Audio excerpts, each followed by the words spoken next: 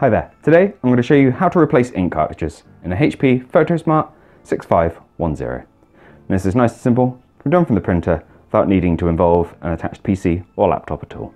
Now the first thing we need to do is lift the scanner bed of the printer, which is below the actual scanner.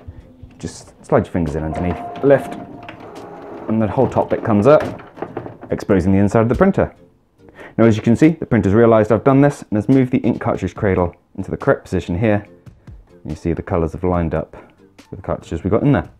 Now to remove an ink cartridge, you just press down on the little clip found on the front, lift them out, take your replacement cartridge. I've got no need to replace this one, so I'm going to use the same one.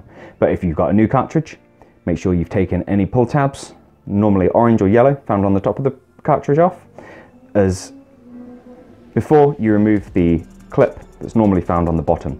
Removing the clip first can result in ink dripping from the bottom of the cartridge, and you don't want to be dealing with the ink stains. So be conscious of that.